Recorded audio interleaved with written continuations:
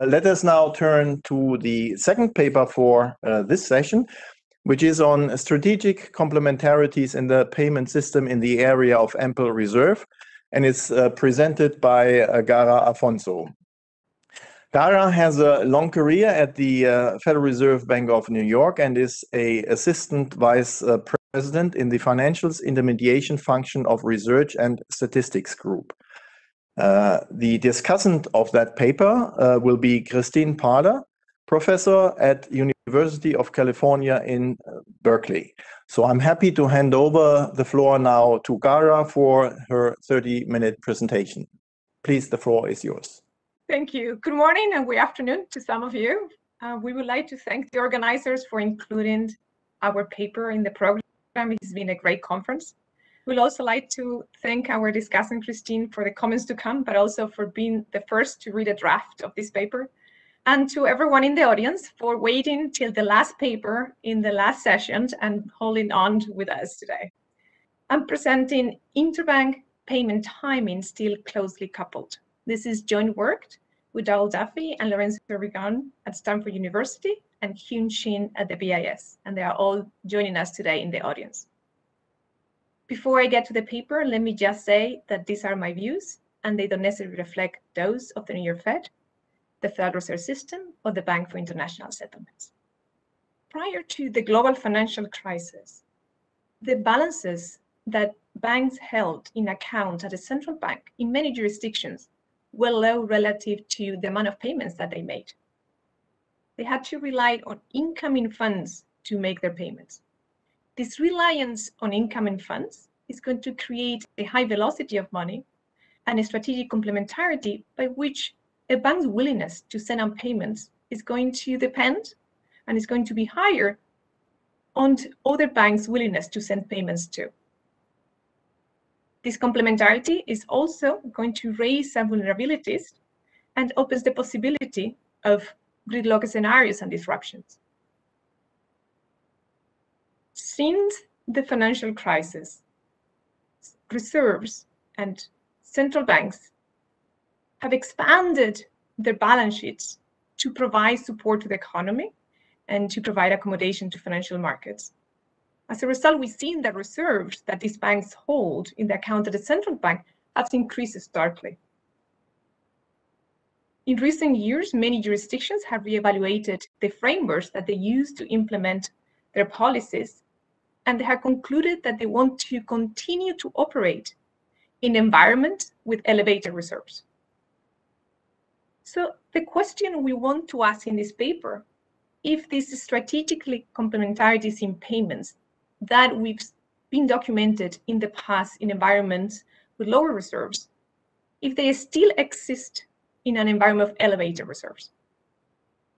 So to answer the question, we're going to have a closer look at the US case. We're going to use data from a large value payment system, Fedwire, and we find that it's a strong and positive relationship between the payments that a bank receives and the payments that it makes. This relationship persists in environments of elevated reserves. So why would we care? Well, the existence of complementarities opens the door to these gridlocks in payment system and potential disruptions. And it also poses a vulnerability to financial systems. This paper is also help us to think more broadly about what elevated reserves really mean. So in today's presentation, I'm going to first show you the data that we use. I'll introduce our empirical framework, show you some results, discuss robustness, and hopefully wrap up in time. Let me get to the data.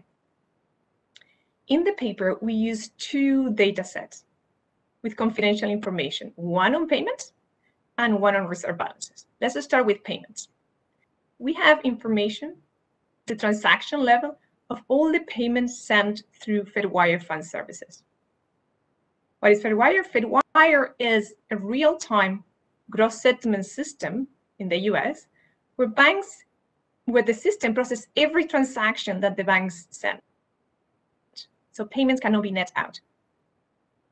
It was created in 1918 and is owned and operated by the Federal Reserve. So many participants, more than 5,000, have accounts, and that includes banks, some businesses, and government agencies. The payment system in the time of our analysis is going to be open for 21.5 hours. So we're going to open at 9 p.m. on a preceding calendar there. It's going to be opened overnight through the day until 6:30 p.m. On an average day in 2020, this payment system processed around 700,000 transactions and a value of 3.3 trillion. In the paper, we're first going to focus in 2020. In particular, we're going to look at the first 100 days on 2020. And then we're going to take a broader view and look at a 10-year period from 2010 to 2020. Our data set includes every transaction. For the analysis, we're going to aggregate transactions up to the minute level. So we're going to add up all the payments that the bank makes to all its contraparties in a single minute. We keep talking about banks. Well, we're going to focus only on banks, which means we're going to exclude some special accounts, including, for example, the account that Treasury has at the Federal Reserve, the Treasury General Account, or the payment systems like CHIPS, and accounts like ACH and CLS. I still have a very large number of participants. So for computational simplicity, we're going to focus on the top 100 of those. We're going to find the top institutions as measured by their daily average dollar value of payments that they process. These 100 top entities manage around 90% of the total volume. Further in the analysis, we're going to look at the top 15 entities, and those are responsible for roughly 3/4 of the volume. The second data set that we're going to use is reserve balances on depository institutions. So we use an internal Federal Reserve accounting records that includes the balance at the end of the day for every depository institution in the US. In our analysis, we're interested in opening balances. So we're going to proxy opening balance by the day before closing balance. Going back to the top 15 large institutions by payments, those institutions hold roughly 40% of all reserves in the system. So in this paper, we're interested in understanding if there exist strategic complementarities in payments, and if this relationship persists in environments of elevated reserves. So to do that, we're going to look very closely at the relationship between the cumulative receipts of a bank and the payments that it makes.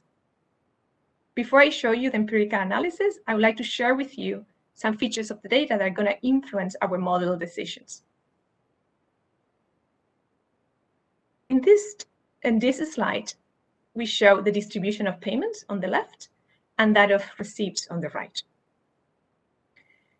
We aggregate payments to the minute level. So we add up all the payments that the bank makes on a minute, and we add them up to take a measure of the payments per minute. And that's what we show on the left panel. So what we see here is that the distribution of payments is very skewed. There are minutes where bank made as much as 40 billion in payments, but very important too, there are many minutes where banks do not send any payments. And these zero payments are going to play an important role in our analysis. So we'll have to take them into consideration as we design our strategy. Let me show you how the relationship between the payments and the cumulative receipts looked. In our 2020 sample of 100 days, we have over 2 million observations. So a scatter plot becomes very difficult to interpret. So we're going to show you a heat map to give you a sense of where the different mass is, where a light color indicates a high density. So in here, we can see when we plot the relationship between the payments that a bank makes in a minute and the receipts over the past 15 minutes, we see that there's a lot of minutes where banks send no payment. And this is a feature that we just described. We also saw that in the histograms before. We would like to also understand how this relationship is when banks do pay and do make payments. And that's what we have on the right panel.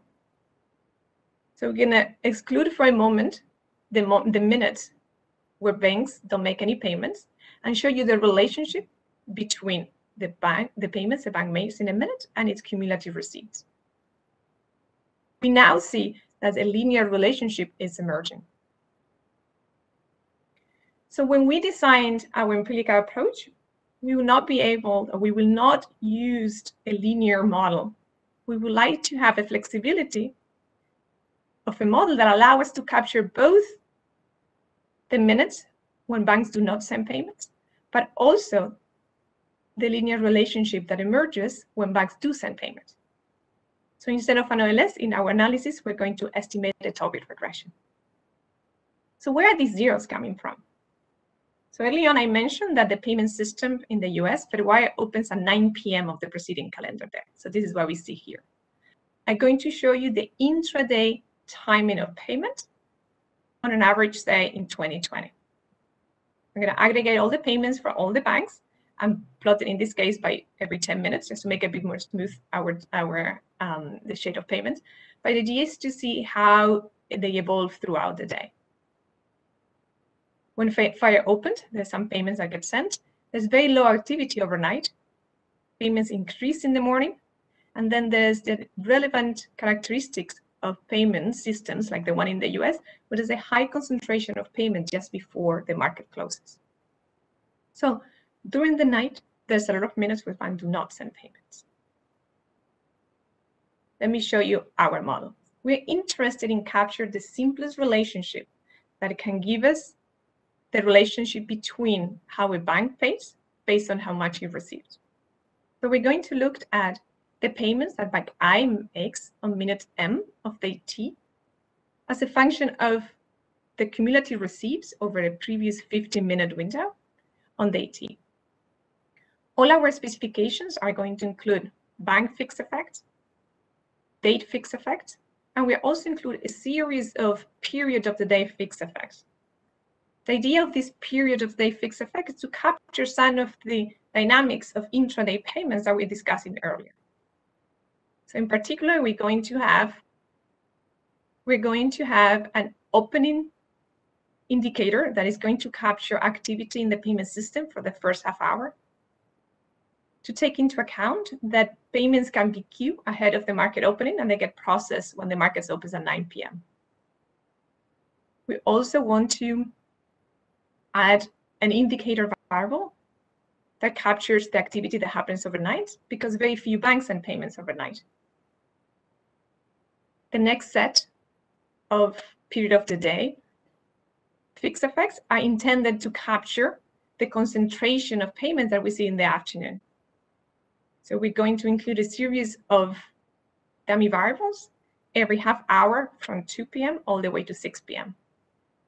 And finally, the last one is in the last 30 minutes of the business day, is intended to capture the fact that banks cannot process payments on behalf of their clients in the last 30 minutes of the day. We're going to cluster our standard errors at the bank level. Let's see what we find. So column 1 shows our main results. It shows the relationship between how much a bank paid in a given minute and how much it has received in the previous 15 minutes. Our point estimate is 0.61, is positive and statistically different from 0. Since we estimated the Tobit model, we cannot directly interpret this coefficient as the marginal effect on receipts. We need to adjust it by a factor. So after adjustment, the value is 0.421.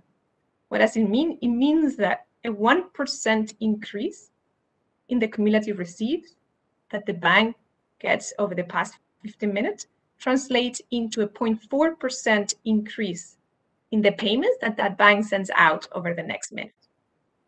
This documents the extent of this complementarity and reliance of banks in incoming funds to make out their payments. Another way to capture this complementarity is by taking into account that on days when banks have opening balance that are very high, when the payment system opens and banks have very high balances, we'd expect this relationship to be less strong. To look at that, we're going to add to our baseline model in column 3. we're going to look at days when banks have very high balances in aggregate. This is the day where the payment system opens, and these banks have really high balances. By very high, we mean the top deciles of the days. We see that on those days, the strength of this relationship between how much banks receive and how much they pay is weaker. So on days when balances are unusually high, banks are synchronizing the payments less. In the paper, we consider a series of robustness to analyze some of possible dimensions that can influence our results too. First, we look at the role of bank balances. We have just discussed the role of aggregate reserves in the system, but we could think that as the bank balance increases, the bank will rely more on those balances and less on incoming funds to make those payments. So we wanted to include balances in our analysis to see if our relationship vanishes as we include the bank's opening balance on that day. So this is what we have in specification 3. We see that there's no effect of including the balances. And the idea behind this is that bank balances don't change significantly from day to day. And our baseline specification already includes bank fixed effects. So we already taking into account the balance that the bank had during this period. Next, we would like to ask ourselves if our results are driven by a spurious relationship that could be driven, for example, for days with very high payment volume or very low payment volume. So maybe it's not a strategic complementarity, it's just driven by days with high activity and low activity in the payment system. So again, our results in our specification includes date fixed effects. So this date fixed effect should capture unobservable factors that are constant across banks and minutes, but that change from day to day. So that will take into account days where payments are very high or very low. We also want to control explicitly for the past payments, and that's what we do in specifications 4 and 5. So in specification 4, we're going to include all the payments that the bank has made up to 15 minutes ago before it makes the decision to send payments out. And in specification 5, we look at the payments in the previous minute. We see that the magnitude of our coefficient of interest has declined, but there's still a positive and significant relationship between how much a bank pays out and how much it receives, even after controlling explicitly for the payments that the bank has made that day. Another series of analysis that we look is at the payment window. So in our framework, we're looking at how much a bank pays out in the next minute and how much it received in the previous minute. We put these windows to be consistent with the seminal work by McAndrews and Potter that document the existence of this complementarity in environments with scarce reserves. In the paper, we consider other windows. Our results do not change qualitatively when we alter the window. So for example, in the column 6, instead of looking at how much you receive over the past 15 minutes, we consider a 30-minute window. And in column 7, instead of looking at the payments you do in the next minute, we look at 5 minutes ahead. So just to recap, we have found strategic complementarities in payments in 2020 in the United States, where reserve balances were over 2.5 trillion. We see that on days when banks opened the day with very high balances, the strength of this relationship is weaker. So on days with very high balances, banks synchronize their payments less. Next, we would like to understand if the timing of payments intraday is also different on those days. To do that, I'm going to look at the share of payment that banks process at different times of the day. So we start by looking at the business day, and we're going to divide it in small pieces of time. in the graph, see in the presentation, we use 20-minute periods, but we also try 15 and 30, so it doesn't really affect the results. In each period, I want to see if the share of receipts is different on days with high balances or days with low balances. So we estimate this relationship, and instead of showing you 65 tables, we're going to try to summarize all that information in a chart. The chart on the left shows the results of estimating the offset of the expression. The one on the right is showing us the slope of this relationship between the share of receipts and the balances. A blue symbol indicates that the coefficient is positive and statistically different from 0. Red corresponds to negative and statistically significant from 0. And our gray symbols are values where the coefficient was not statistically different from 0. So what we see in the right panel is the share of payments that get sent and received during a business day. This is similar to the pattern that we have explored already for intraday payments. The more interesting is the one on the right. This is going to tell us, this coefficient here, is going to tell us if the share of payments is different when balances are high. And what we see is that on days with high balances, we find a positive coefficient. So the share of payments sent in the morning is higher. In the afternoon, we find a negative coefficient.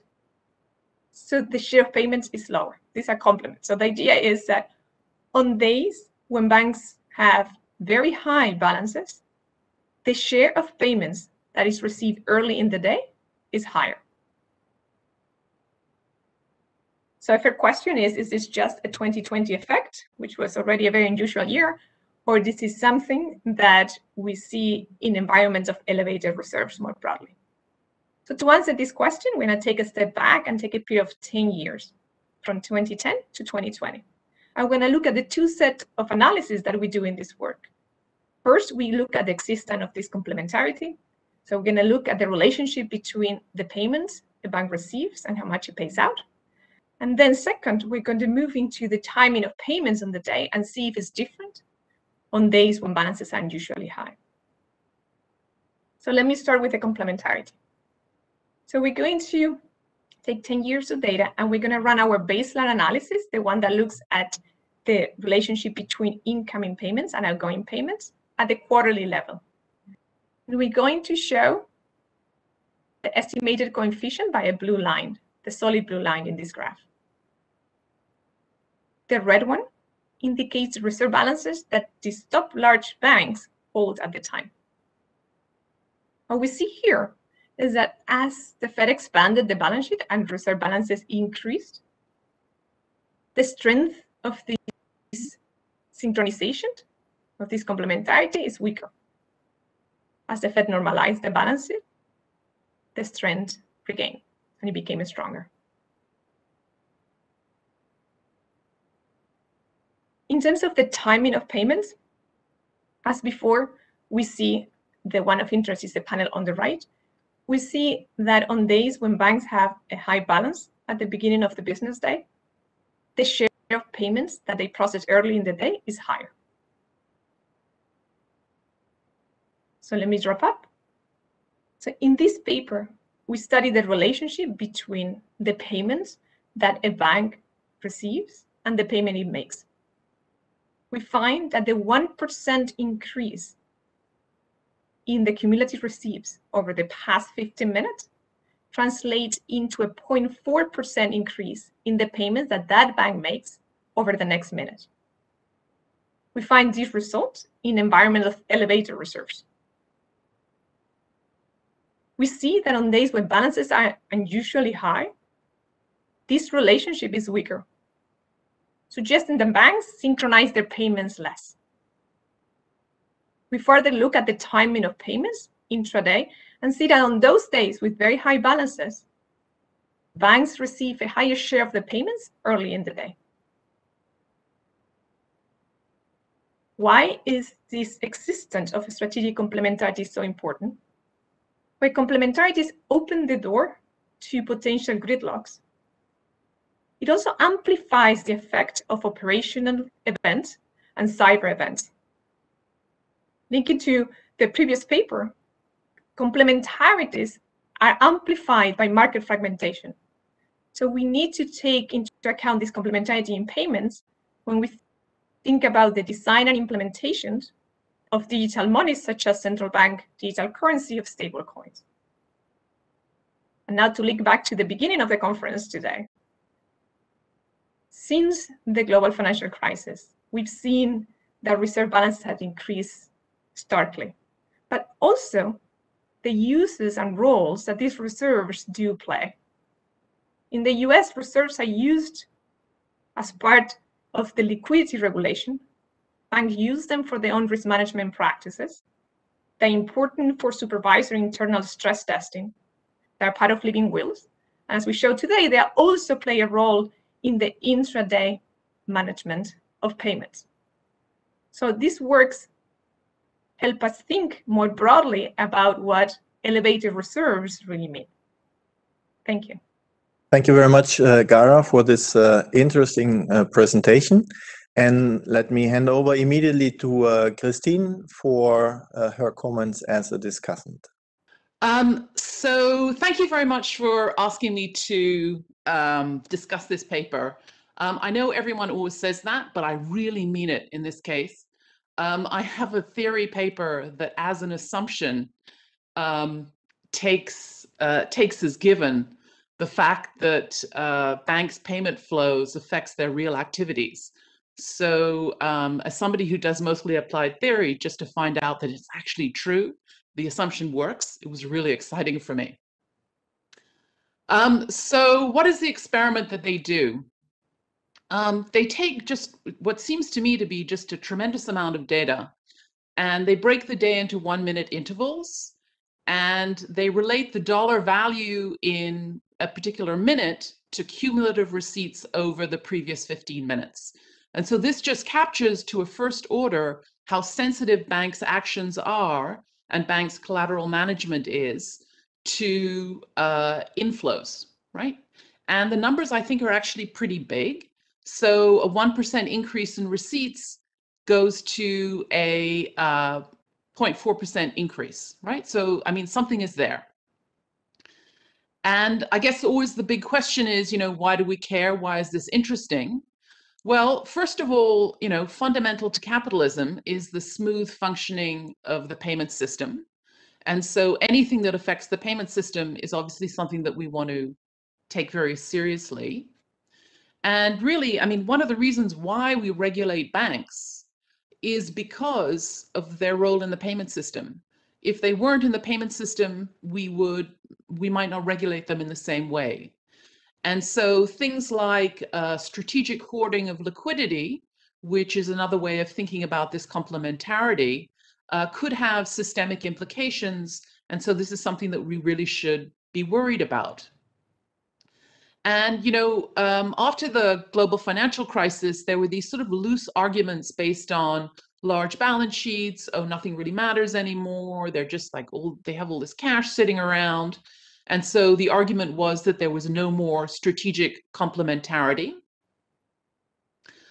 But there is, right?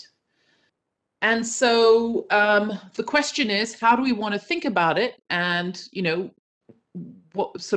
what I would suggest, or what I would encourage the authors to do, just to sort of push the paper and push the agenda forward.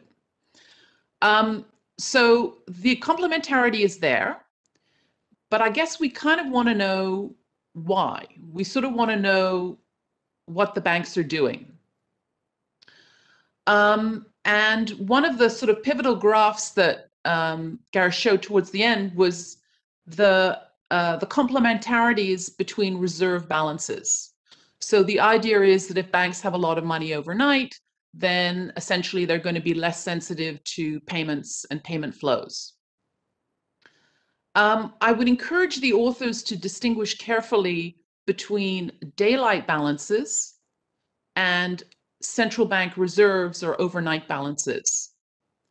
So I'd be very interesting to see some sort of some sort of documentation like this that distinguishes between daylight balances and reserves. Okay. So how would they do that? What would be one way of sort of seeing this sort of essentially collateral management issue that happens over the daylight hours or during the payment system opening hours? So suggestion number one, the Fedwire is certainly not the only interbank payment system in the US. And the other systems, so for example, the ACH, which distinguishes between push and pull and they're batched, those transactions happen at very, very specific times of the day. So I would encourage thinking a little bit more about the dummy variables for time of day effects and trigger them exactly to what's going to the opening and closing of, say, the ACH, right? And if collateral is costly and banks are doing some, have sort of divided their balance sheet into a little bit that they're doing their trading stuff and a little bit that they're doing into their payment system, then the ACH settlement and above average ACH settlements, so for example, should tighten constraints. Even if you don't have data on what those flows are and the push and the pull, you would still know that those times of day should be slightly different. The other thing that I would suggest the authors could do, I mean, I certainly couldn't do it, but I'm sure the authors collectively can do it, is we know that Fedwire is not free. There are sort of marginal transfer costs, but there's also overdraft fees and collateral limits. So a couple of things. There's sort of a boundary, a collateral boundary that the banks have to respect before they start getting into trouble. They either have to pay overdraft fees or they get their finger slapped. So it would be interesting to, using the data that you have, if you could relate banks' payment flows also to a variable that essentially is their distance from this boundary, right? You have all the master accounts, and I think you should be able to do it. It's horribly complex, but it should be possible. The other thing that's sort of interesting about these collateral requirements and when you hit sort of overdraft problems is these costs have changed over time. And so that might give you some sort of interesting heterogeneity in your very long time series. I don't know if you can see this. It might be too small. What this is a snapshot from the Fedwire account management system. So all the people who hold master accounts basically have this updated on their computers. And what does it show? It basically shows opening balances. It shows essentially, pre-funded ACH. And basically also, if you can see this, there's a section that looks at daylight overdraft balance. So it gives you the collateralized capacity, debit caps, and so forth. So these, as I understand it, this information is updated in 15-minute increments. And given that this is part of the suite of services that Fedwire gives to its large clients who have master's accounts, you might be able to get this data, in which case this would add a huge amount of richness and would really, really speak to how banks are using their collateral. So in summary, I think understanding the payment system is extremely important. It's very, obviously very difficult to get data on the sort of retail use of payments unless it's some sort of unusual situation. But certainly how these wholesale payment systems work is very important to understand. And I think what we want to know is whether or not banks, in their role in this RTGS systems, is it inefficient? does their dual role as, you know, banks who provide loans and do other things and trading, is it sort of inefficient because it forces them to conserve collateral in a specific way? I would love to know the answer to this question. So these are very interesting data, and thank you for writing the paper. Thank you very much, Christine, for your very valuable comments. When handing over now back to Gara for possible response, maybe you could also kindly address a question which Jean-Charles Rocher has asked in the chat, i.e., can you distinguish the payments initiated by banks from the ones initiated by their clients? So, for example, if they instruct selling securities, I mean, whether such transactions can be differentiated. Thank you. And the floor is yours for the final word. Thank you. I'll answer Jean-Charles' question easier. Yes, they can be. There's a field in the payments that indicates if the bank is a transaction is on behalf of a customer or is a transaction that is done on behalf of the bank. And so this is something that we could use. I agree. And then back to Christine. Thank you so much for the discussion. I agree with with your comments. The idea of using, so in the paper at this time, we only focus on the payments by banks, and we are dropping out all that richness of all sources of other shocks that we could explore much better in our analysis. It's in the to-do list. I've thought about studying with chips as another large payment system by privately owned, and see how that affects how affects that relationship. But ACH is another one on the to-do that I put.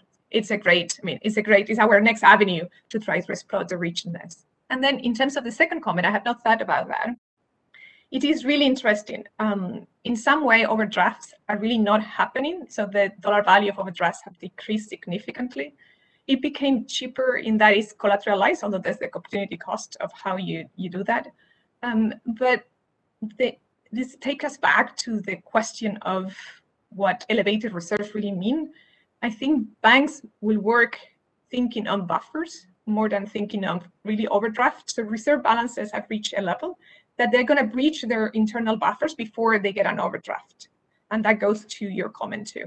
So it would be very interesting to try to assess how their behavior gets changed as they get closer to those buffers, which is a bit more challenging than looking at the balance and saying, you're going to zero. I can see you're about to reach overdraft, because that's something that we can quantify more easily. But I completely agree. It's a very valuable line of work, and that's where first we're going to try and explore the variation through the payments that we don't include, and then we'll move into the second one. Thank you again, Gara, for the very interesting presentation and comments, and for also Christine for her comments. Now we have reached not only the end of this session, but we have actually reached the end of the conference. I would therefore very much like to hand over to Katrin Assenmacher, who will wrap up the conference now. Katrin, over to you. Yeah, thank you, Helmut. And it's my pleasure and a great honor for me to conclude this conference. Today and yesterday, we were able to listen to a lot of interesting contributions. And we had a selection of teams that are particularly relevant for the implementation of monetary policy, namely the structure and the functioning of money markets, management of central bank reserves, the working of the payment system, and recent trend in financial innovations, namely CBDC and decentralized finance. Overall, it was a highly topical program, and I thank the Money Market Conference organizers very much. That's Maria and Sio, Peter Hoffmann, Daniel Kieden, and Sebastian Weber for putting this program together. I know that this has not been an easy task, as there have been many high-quality paper submissions to the conference, and they had to have a tough choice.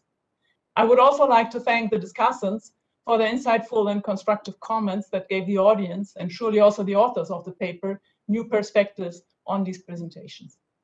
Let me look back to the main takeaways from the conference. So first, there were two presentations by Marie Horova and Dai Li, who dealt with the severe financial stress in spring 2020 that affected money market and non-bank actors. This work adds to discussions about the effectiveness of the existing monetary policy framework and how well it alleviates the liquidity crisis in the financial system, in which non-banks, such as mutual funds in the euro area or prime MMFs in the US, play an increasingly important role. Two other papers studied potential sources of instability in funding markets. J. Can examined increased involvement of hedge funds and basis trade of treasury futures, using evidence from March 2020 when liquidity in the treasury market led to large sales of basis trade positions, which exacerbated stress in the treasury market. On a related topic, Dimitri Chebotarev argued that conservative CCP repo haircuts have been another source of instability, since they may induce negative selection and credit spreads in CCP repo market. So this was kind of the private sector part. Turning to the side of central banks, another focus of the conference was on modeling and analyzing central bank reserves. So Gabriele Laspada presented the modeling framework to monitor the market of reserves in real time and to check the very important question whether monetary policy operates in the region that's characterized by scarcity of central bank reserves or not. Jean-David Sigaud studied banks' excess reserve management in the euro area, relying on the introduction of the ECB two-tier system that acted as a shock to the value of liquidity holding. So his findings support the trade-off view of liquidity management, according to which banks prefer a stable structure of liquid assets. All these topics were also taken up in the market participants panel, which offered an additional insight from a practitioner's perspective. Overall, in addition, innovations in digital payments, challenges they bring, and the effectiveness of their regulation were also on the program. There was a model by Ye Li analyzing the optimal stablecoin regulations, dealing with the risks that arise when stablecoins issuers transform risky assets into digital tokens of stable value. Such models provide a framework that can be used to evaluate regulatory proposals and shows that capital requirements are better in a welfare sense than regulation to limit price and volatility. And now Gara, focusing on traditional payment systems, analyzed the strategic complementarity of ingoing and outgoing payments, finding that strategic complementarity still matters despite the existence of ample reserves. I also very much enjoyed the keynote address by Hao Jiangzhu on CBDC design, which showed how the options like remuneration and payment convenience interact with the structure of the banking system. Finally, such a conference would not have been possible without people acting behind the scenes and making everything work. And this work is probably even less visible in a virtual than in an on-site event, but it's no less cumbersome or demanding. And here I would like to express my thanks to Britta Bertram, who has this year managed most of the administrative work, which is indispensable to make such a conference a success. So thanks a lot, Britta, for taking care of everything that was needed to make this work, and for all your preparations that were really very extensive and very, profound. With that, I wish you all a nice evening, and I hope to see you again at next year's event, which will hopefully take place in Frankfurt at ECB. So have a good evening and a nice afternoon. Goodbye to all.